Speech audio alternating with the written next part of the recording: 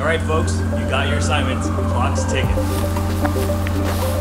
Today we've got our Forensic Science International Field School. We've got a group of 23 criminal justice students from California State Long Beach, and they're here for a 2-week custom forensic science course. So today they're learning how to search and document and collect evidence. We have a truck that's been crashed into a post, and we have the passenger deceased and the driver has run away.